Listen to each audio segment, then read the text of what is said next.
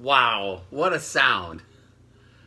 So regardless if we're talking about the velvet quality of a clarinet, the purity of a flute, the dark resonance of the brass, or the characteristic tone of the percussion instruments, essentially we're talking about the first thing that people perceive when they hear someone playing, and that is their sound, the quality of their sound. Now, listening is a great way to do that, just as I'm doing here, listening to the Chicago Brass.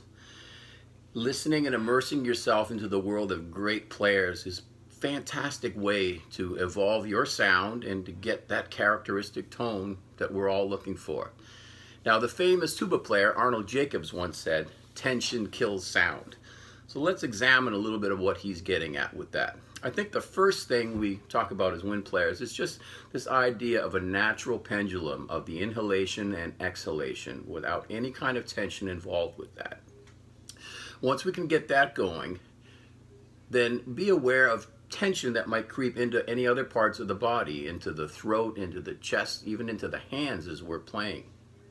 For percussionists, careful with the tension on your sticks or your mallets and how that might impact your sound.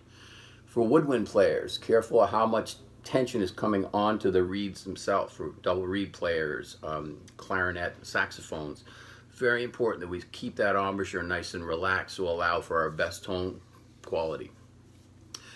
What about the equipment that we're using? That's huge, and that will impact your sound. Obviously, we talked about getting the embouchure correct, but what about the mouthpieces that we're using? And what about the reeds and the ligatures? That's important, and that's going to impact your playing as well. Obviously, the mouth cavity, the oral cavity, as we're trying to create the sound, is crucial. The openness, the vowel choice, all of that will play into it as well. In the school setting, make sure that your instrument is working correctly, that all slides and movable parts are in working order. And what is the quality of your instrument? Is it a student model instrument? Is it a professional quality instrument? All of those things will certainly impact your sound.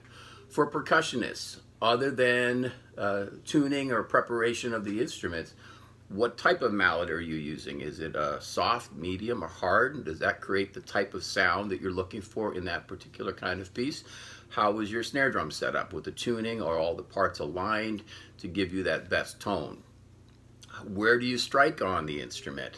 Where do you strike the timpani drum to get that best sound, the best resonance? Where are you striking on the marimba bars to get the best tone quality and pulling out the sound? So those are all some things that we can look at certainly in our playing. Keep listening, that's huge. Listen, find a favorite artist or someone that plays your instrument that you're in love with, that has a beautiful tone that you'd like to emulate.